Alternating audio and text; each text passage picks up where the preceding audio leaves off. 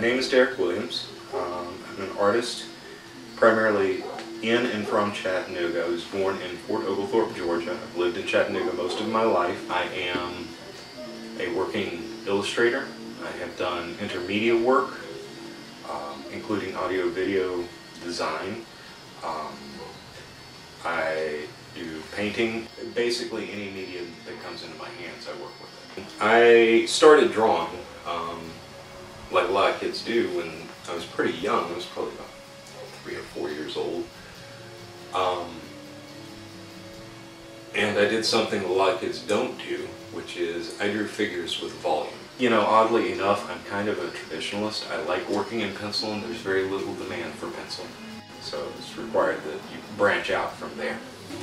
There are times where I do extremely minimalist work, relying. There's one photograph of a painting that is now downstairs, which is a single blue brushstroke. And I probably feel stronger about that particular painting than I do a lot of other stuff that I've done, because I feel like it was a single honest expression that occurred in one action. I see a lot of real estate being developed, and I don't know who's going to live there, and I don't know why it's going to be attractive to these folks. And if these folks do come to Chattanooga, and they bring their money to Chattanooga, and they inflate the rents, and taxes go up, and so on and so forth, that's going to make it a lot harder for the people who already live here to survive. The artists were really starting to move out, and the big money was starting to move in. And what the artists do is they add color, they add a certain amount of stability, and they soften up some of the hardened neighborhoods, because they're willing to live there, and they'll have an investment in that neighborhood for a certain amount of time. And then those neighborhoods become a lot more attractive to bigger and bigger investors, and as bigger and bigger investors move in, what ends up happening is people who originally lived there can't afford to live there anymore. The artists find that they can't afford to live there anymore, and I saw that culture start to disintegrate. And it didn't surprise me a whole lot. An area gets built up and built up and built up, and people are pushed out.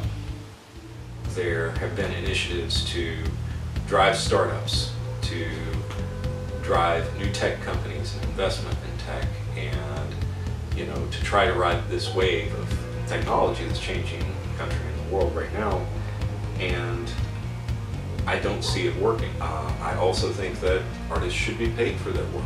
I don't think that artists should give their work away for free. I think that it devalues the creative environment if artists do give their work away for free. You underwrite artists' work. You underwrite artists coming to a town to enhance the culture, to make the city attractive. You have people like Obas Garretts, who was, as far as we could tell, he was homeless. He might have lived in a shelter nearby. Spent most of his time, I think it was, on North Avenue. And what he'd do is he'd write his poems, and he'd do some design work, and he'd go to Kinko's and print that stuff out and hand it off to people, and even, didn't require that they give him money. It's kind of like Sandy the Flower Man here in Chattanooga. I do view art as a job. There's a certain component of commitment to it, and I've seen a lot of artists step away from being creative people or being actively creative people.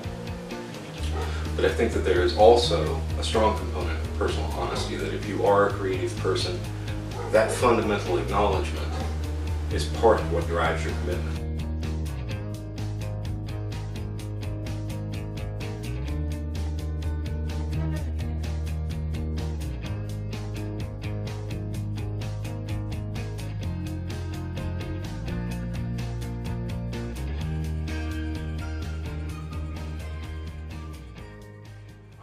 I see it as work in the sense that anything valuable, anything requiring effort, anything redeeming is work.